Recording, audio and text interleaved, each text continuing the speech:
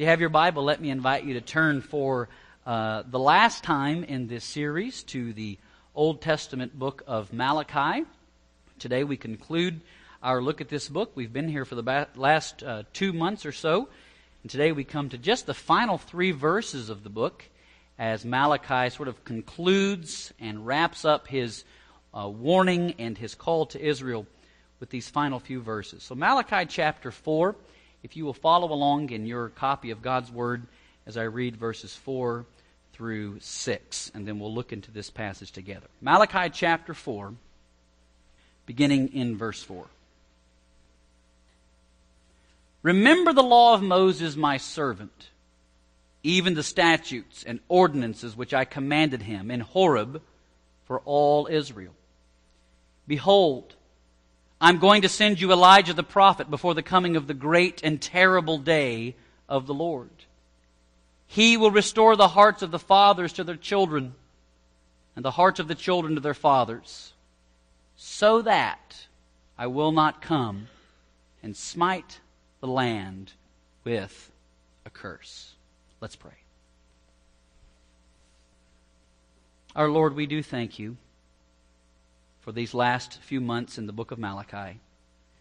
And now as we come to these final words, this final encouragement and call to action, we pray that it would settle deep within our own hearts. Give us ears to hear, minds to understand, and hearts that are opened, hearts that are awakened, hearts that are filled with love for you. Bless our time in your word now, we pray. In Jesus' name, amen. Not too long ago, we were having dinner with my parents. And as we were sitting at the table before we began, my mother came over and reminded my dad that he needed to take his pills. So he reached into his pocket. He pulled out this small little plastic container, popped it open, and he poured out a little pile of multicolored, multi-shaped medicine. And we sat there, kind of, nobody was talking. We were just watching him take his pills one at a time, slowly. And after a moment, he kind of broke the silence, and he looked over at me and said, "This is what you had to look forward to." And I said, "What do you mean?" He said, "When you're a kid, you get together with your friends and you talk about who has the most baseball cards." He said, "When you get my age, you get with your friends and you brag about who takes the most medicine every single day." He said, "This is pills for this and this pills for this," and went through his whole list. And, it's amazing how many different medicines he has to take. Some of you understand that feeling, don't you? You have bottles and pills and containers for every little thing that you have to deal with. Wouldn't it be great if we could just take one pill for every ailment? That would be amazing, wouldn't it? Just one, simple panacea. We could call it a cure-all. Just one pill that you take. I can see the obnoxious TV commercials now. Do you have bunions and baldness or headaches or heartaches or earache? Just one pill that you could take for everything. It would be a huge relief. The only people who wouldn't like it are pharmacists. Bruno, my apologies to you. But the rest of us would just love the privilege, the convenience of just one simple pill. Of course, that idea is far-fetched, medically speaking. But it's not that far-fetched, theologically speaking, especially in light of the last 3 verses of the book of Malachi. Over the last 4 chapters, Malachi has done his work not simply as a prophet, but you could say in some ways he's done the work of a good physician, a doctor. He's been diagnosing what has ailed the nation of Israel. He has been testing them and weighing them. He's gone through and shown them their problems. And as sort of a good doctor, he has diagnosed and he has told the nation of Israel emphatically, you have a serious heart problem. He says there's a heart condition that you have that needs to be addressed. In fact, as you've noticed over the last few weeks, they really don't just have sort of one heart problem. As you've noticed, they've got 7 different heart problems. He has gone through systematically and rebuked them for issue after issue after issue. They have a half-hearted sense of appreciation for God in chapter 1, a half-hearted sense of worship of God. There's been a half-hearted sense of fear of God, a half-hearted service of God, a half-hearted confidence in God, half-hearted giving to God, and they had half-hearted family values, which were gifts of God. And he goes through and he points to all 7 of these issues, and he's rebuked them for each one right down the line. And you would expect that if they have 7 problems, there's 7 prescriptions. There are 7 different things that they need to do, one for each of their issues. But as we come to these final verses of Malachi, Malachi sort of rolls them all into one and says, yes, you have these 7 issues, these 7 things that he's rebuked them over, but he comes back and he concludes by giving them one simple prescription. This whole book of Malachi, it is punctuated with a single exclamation point of how they can be cured. He's exposed their sickness, he's shown them their half-heartedness, and he comes back in these last verses, and this is what he tells them. Malachi concludes this book after rebuking them and rebuking them and rebuking them. He comes to the end and says, if you want to be cured, Israel, you can be cured if you will simply trust and obey God again. He says you need to come back to trust Him. And you need to return in obeying Him. The underlying problem of all of these other issues is a lack of trust and a lack of obedience to God. If half-heartedness is the problem, then he basically concludes by saying the answer, the solution, is a wholehearted trust and a wholehearted obedience to your God. Come back to Him, he says, and trust and obey. I don't know about you, but it's easy sometimes to overcomplicate the Christian life, isn't it? To make it a lot harder than it really is. We hear about the latest and greatest books or the latest fads, and we have to run to Lifeway and buy this. Maybe this will fix it, and maybe this will get it, and maybe if I just listen to this. And we sometimes run all over the place trying to find the solution, and it very well may be as simple as trust and obey. That may be the underlying problem to what plagues us. And Malachi says in Israel's case, in this instance for God's people, that was their issue. Some of us here this morning, you find yourself in a place where, you're not trusting God as you should. You know of God, but it's hard to let go. You're holding on to it, and you've got it right there, and it's hard to pry your hands off of it, and you need to trust. Others of you, it may have begun with trust, but it hasn't translated into full-fledged obedience. I know what God wants me to do, I know what I need to do, but you find yourself hesitant. And God's word to you this morning from this section of Malachi is trust and obey. This is how we return wholeheartedly to Him. These are 2 actions that He gives the nation of Israel, and God's word gives to us this morning as well. 2 actions for this wholehearted return to God. Action number 1 in verse 4, He tells them very simply, number 1, look to God's word and obey it. His prescription for the end of this book for what they need to do to return to Him is, first of all, He tells them, look to God's word and obey it. Look how verse 4 begins. Remember the law of Moses, my servant. Now, again, go back with me for a moment. We've gone through through 4 chapters of these disputes where God speaks and then Israel speaks, and then God speaks and Israel speaks, and they go back and forth, and they've sort of quarreled. Now we get to the end, and there's no more quarreling to be had. God gets the final word. God gets to speak last, and God is the one who speaks up and then it says, okay, despite the dispute, despite the quarrels, despite your hesitation, let me tell you what you need at this point. And so he comes in verse 4 and he tells them, first of all, to remember the law of Moses. Now, we're familiar with this word, to remember. But it may mean something a little different than what we think it means. Okay? So as Ricky Ricardo used to say, we've got some splaining to do to understand what this means. So the idea to remember, when we think of it, we often think of remembering simply as something that we do up here in our brains, in our minds, that we recall some facts, we recollect some data, we bring to our minds, we sort of Google our mental hard drive, and we come up with some information. And we think of remembering simply as sort of reminiscing. But what the word here means and what it's intended in Scripture, it's not simply cognitive.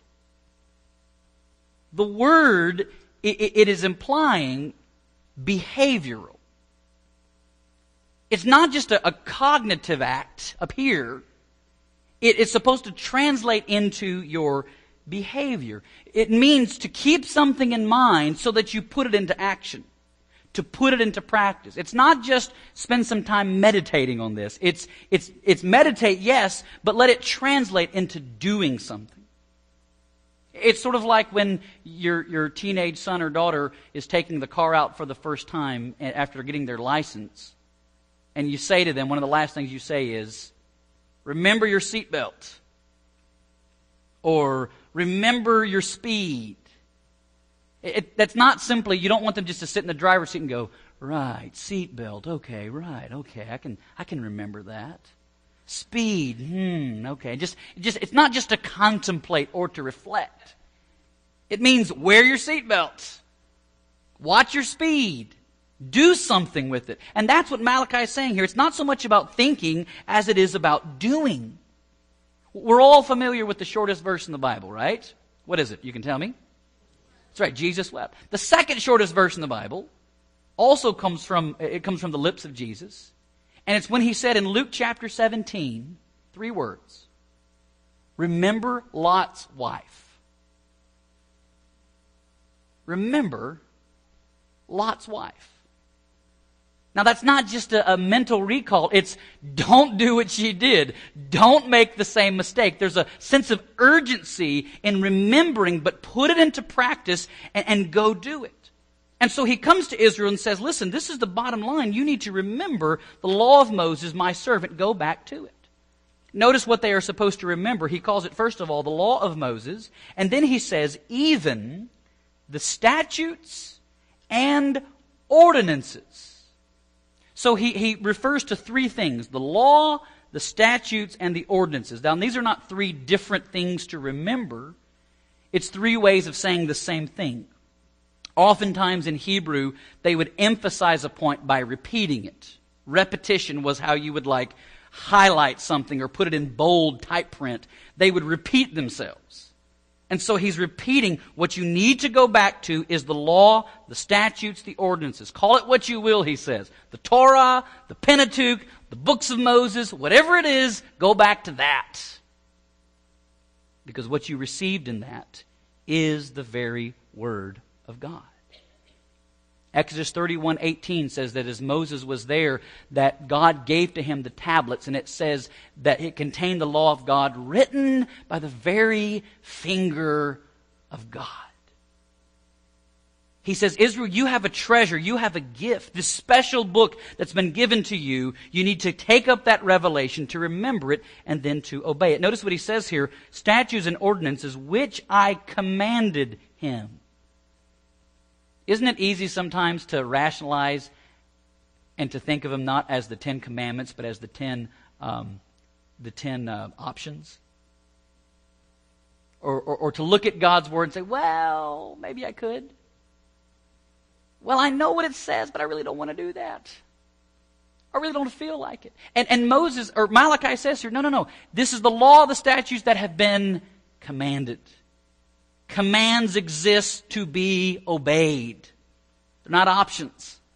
He says, go back to it, look to the Word of God, and make plans to obey it. Now notice this one little detail here. He says, which I commanded him in Horeb for all of Israel. What does he mean by that? That seems like one of those just kind of Bible-like statements that he throws in there. Remember the law which I gave at Horeb and Israel and so forth. Just kind of throws that in. It's not incidental to the passage. When he speaks, when he highlights the fact that it was given at Horeb to Israel. Now, what is Horeb? I was actually, Friday night, believe it or not, I was having dinner with someone, and they were talking about a church, and it was Horeb Baptist Church. And he looked at me and said, what's Horeb? I don't even know. And I said, funny you should ask. I have been studying Horeb all week. I know exactly what it is. Horeb is just another name for Mount Sinai, the place where Moses received the law. And so he says here, go back to the law, the ordinances, the statutes that was given to Moses back there at Sinai. Now, why did he say that? I think in part it's God's way of reminding them of the importance of doing this. I'll explain it this way. At our home, when we have dinner as a family, we get together, and it's like sometimes from meal to meal, you parents can understand this. You go from meal to meal, it's like the children forget how to act at the dinner table. It's like all of a sudden the dinner table becomes like a carnival. Like food is flying and people are crying and like I see legs and I'm like, what is happening? Everything just, goes crazy. And so I have to tell, sometimes I say, guys, you've done this before.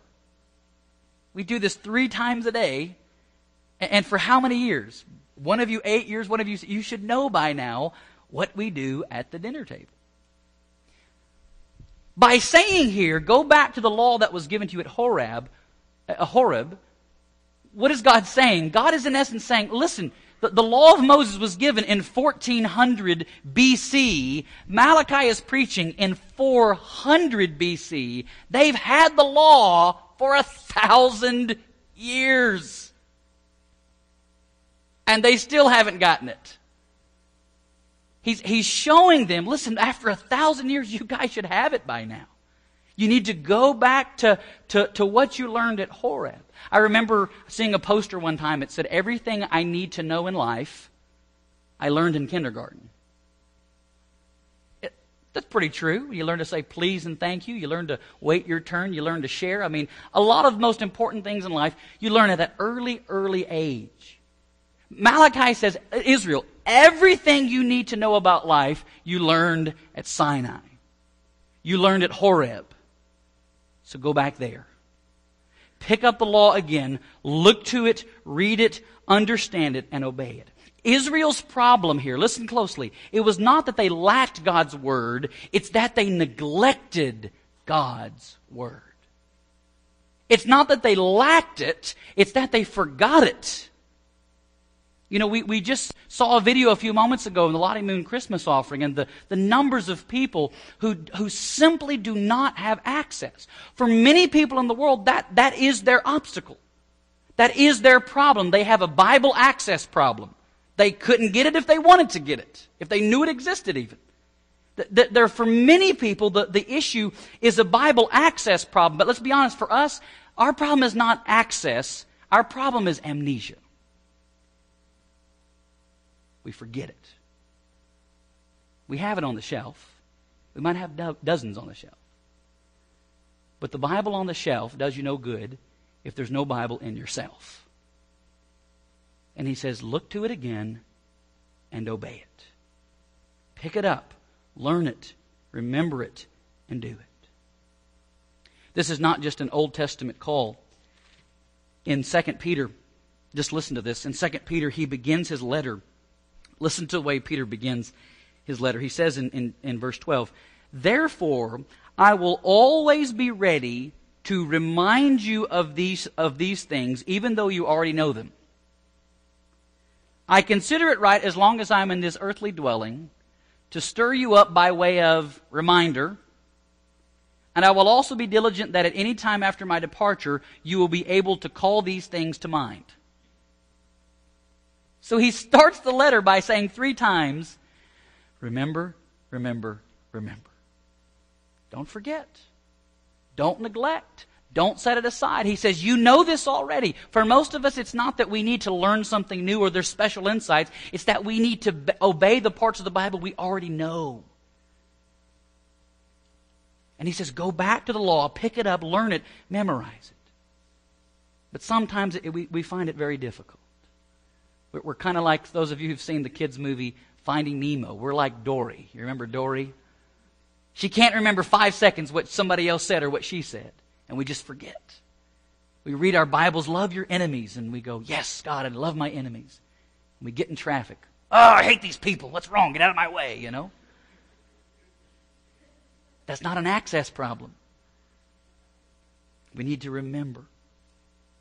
By the way, how do you do this? Let me give you 2 ways to do this.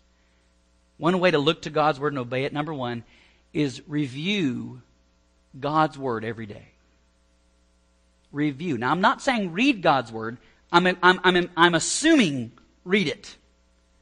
I'm saying take time to review it throughout the day. If you have your devotions in the morning and you read the Bible, don't just read it there and leave it and then go throughout the day. At lunchtime, you sit down to eat, and just before you give thanks, bow your head and take a moment and say, now, what did I read again? And think about it. You sit down at the dinner table before you go to bed. Don't just think of God's Word once and read it and leave it there. Make it a constant pattern in your life. Keep this book of the law constantly before you, as Joshua was told. Review God's Word. Let the Word of God be your constant companion. For some of us, our phones are our most constant companion. Maybe we should replace some of that with God's Word. Another suggestion that I would make, not only review the Bible, but spend time memorizing the Bible. Let's be honest, some of us in this room, we have not memorized a Bible verse intentionally since we were this tall in Sunday school class. And that's not good. Thy word have I hid in my heart that I might not sin against thee. We don't have to memorize the whole thing, but there are certainly some advantages for us to take God's Word, to have it before us, and to have it in our minds so that we can obey it. You don't know where to start? Go get you some 3x5 cards and just start writing out the Sermon on the Mount. Just put a verse on a card and stick it in your pocket and work on it. And memorize God's Word. Take it in, look to it so that you can obey it. That's his first action. The second action that he tells them, not only do they look to God's Word, but secondly, they are to look for God's work and trust it. They should look for God's work and trust it. Notice how verse 5 begins. One of my favorite words in the Bible. Behold. I love that word. It's this attention-grabbing interjection. It's a way of God kind of shaking you and saying, now listen to this. Here it has the idea of look, open your eyes, pay attention. Be on the lookout, he says, because something is coming. Behold, I am going to send you Elijah the prophet before the coming of the great and terrible day of the Lord. He gives them a sign. He tells them to look back to the law of Moses. And now he says, look forward to the coming of Elijah. He says, I'm going to send him before that great and terrible day. Now, we could spend an hour talking about who is Elijah and what does he mean by this and why does he refer to him and why Elijah and not other prophets, and look at all that. I'll just say a couple of comments about this. First of all, I think it's significant. He doesn't tell them to say, behold, I'm going to send you Elijah the Tishbite. They thought it was going to be literal, actual Elijah who ascended in a chariot of fire was going to descend. And Israel had this expectation of the actual Elijah coming back. That's why when John the Baptist comes and he's preaching, what do they ask him? Are you Elijah? They had this expectation that Elijah went up in a chariot of fire and John the Baptist preached pretty fiery sermons, and they thought, fire, okay, maybe this is that guy. Is this him? Are you Elijah? And you know what he says?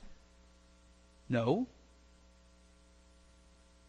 And then in an incredibly ironic and seemingly contradictory way, later, when asked about it, Jesus says, by the way, you know who Elijah is?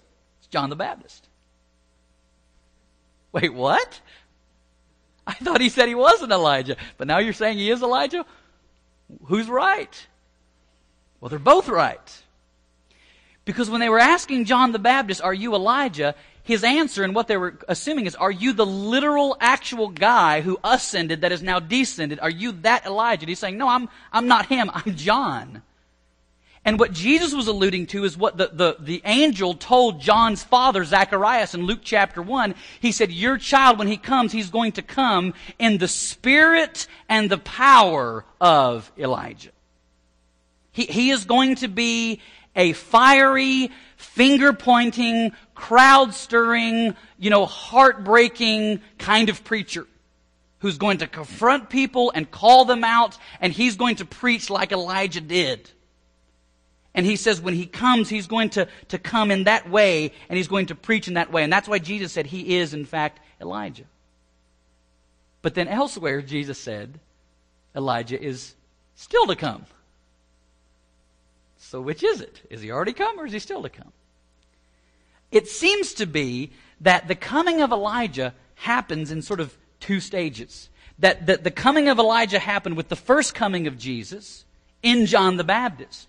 And that we're still awaiting the second coming of Jesus, which will be preceded by fiery preachers that will warn of the judgment of God. That's what he's saying here. When he comes, he was going to come warning before the great and terrible day of the Lord. Now notice the purpose of his warning. Verse 6. He will restore the hearts of the fathers to their children, and the hearts of the children to their fathers. Now notice, he points out again, what's Israel's problem? It's a heart problem. He says, it's your heart. That's the issue. It's not the nations around you, though you want to blame them. It's not your environment. That's not to blame. The problem lies in your heart. And you need your heart renewed. You need your heart restored.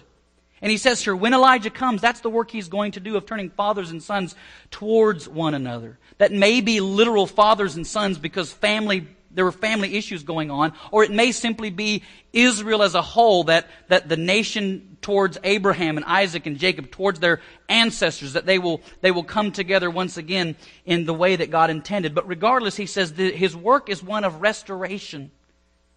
And he's going to come and renew your hearts. And then notice how he closes, so that I will not come and smite the land with a curse. Do you know what you call not getting what you do deserve? That's called mercy. Not getting what you do deserve is called mercy. He says here, even though you deserve for me to come and smite the land, when Elijah comes and he preaches, your hearts will be restored. And God is saying, and through him, I'm going to show you mercy. I'm going to see to it that the curse is lifted, that your hearts are restored, that Elijah will come. And in all of this, I'm going to do a great work. And the curse that you deserve that should come to you, it will be erased. It will be done away with. It will be gone. So he tells them, not only do you look back to God's Word, but you look forward to God's work. The work of sending Elijah, the work of restoring their hearts, and the work of withdrawing his curse. I find it interesting how this book comes to a close. Malachi gets to the end. He's diagnosed their problems. He comes to the end and says, you need to trust, you need to obey. And in doing this, he points to two key figures. He points to Moses and Elijah. He tells them, remember Moses, remember Elijah. He tells them, look to Moses and look to Elijah. He tells them, pay attention to Moses and pay attention to Elijah. And here we find these two men, these two giants of the Old Testament. We see their ministries coming together and converging at this one point.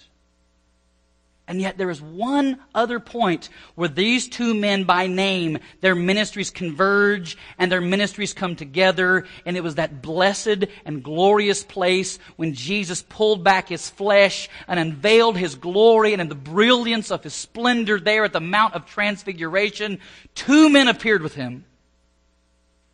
Moses and Elijah. And they talked with him.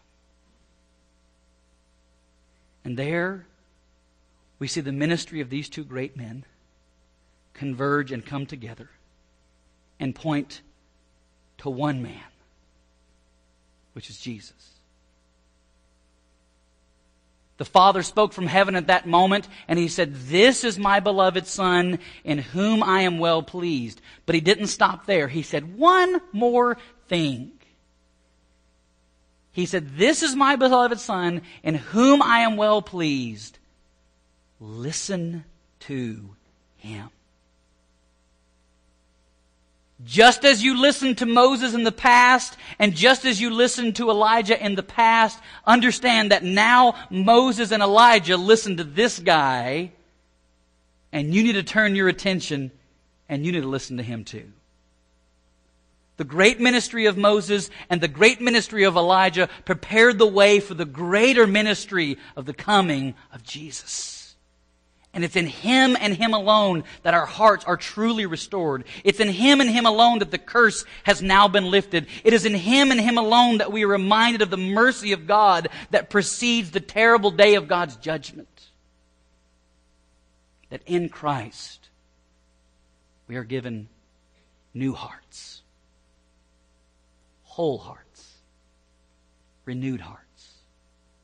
Old things have passed away. Behold, all things become new. Malachi concludes his book with this very simple prescription. At the risk of oversimplifying, it's what we will sing in that song. In fact, we'll sing in a moment. Trust and obey, for there's no other way to be happy in Jesus but to trust and obey. That is the Word of God to us this morning. So let's pray. Our Lord, we are grateful for these final words from the prophet Malachi, and how they point us not just to Moses and not just to Elijah, but how Moses and Elijah point us to Jesus. And we pray that our hearts would be renewed in trusting Him, that our hearts would be renewed in obeying Him, and that our lives individually and collectively would be a testimony that King Jesus is worthy of our trust and obedience. We thank You that in Christ the curse has been lifted. We thank You that in Christ our hearts have been renewed. We thank You that in Christ the great ministry of Moses and Elijah find their perfect completion. And we pray that we, Lord, would find ourselves listening to Him as well. Father, we pray that You would grant us Your grace, show us Your mercy, and help us each moment as we seek to trust and obey. And for there anyone here that doesn't know Christ, I pray that today they would be that first act of trust, throwing themselves on the mercy of God, seeking Jesus as their Savior and Lord. We pray that our hearts would be pulled, that our hearts would be stirred towards greater love for You.